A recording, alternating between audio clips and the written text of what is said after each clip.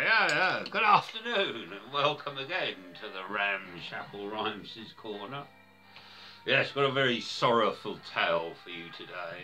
It's a true story. It's called Jury Service. Turn that down. It goes like this.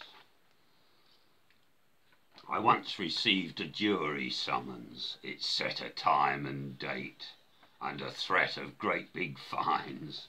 I'd better not be late. It said I must attend the court for a week or two, and don't come stoned or drunk or such, whatever else you do.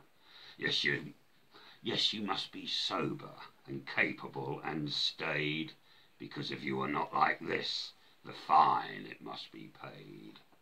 Now I had a slight problem. I was addicted to the drink.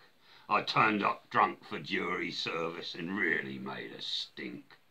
Good God, says the Crown Court judge, his wig all in a twist. We need to try these criminals, and you're completely pissed. How dare you come to court like that, you feckless little man?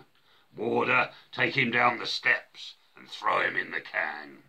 Now I was in big trouble, but not to blame, I think, for I was an alcoholic and could not resist a drink. And that's it. Tale of woe. Anyway, thanks for listening, and hope to see you again next time. Goodbye.